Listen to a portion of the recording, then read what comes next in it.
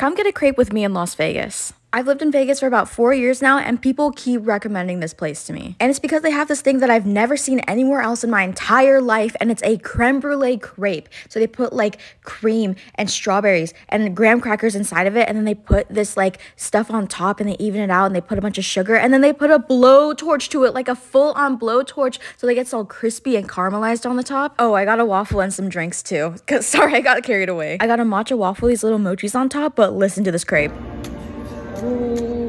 Like, if you don't want to jump through the phone screen right now and try this crepe, I don't know what's wrong with you. When you go out to eat with me, I like force feed you the entire time, but it comes with a price because you have to be on camera. So this sounds like a good fit for you. Let me know. And Sophia was making fun of her sister. She's like, you're eating this crepe way too proper. Let me do it. And I was like, you guys are both too proper. I'll just put my face in it.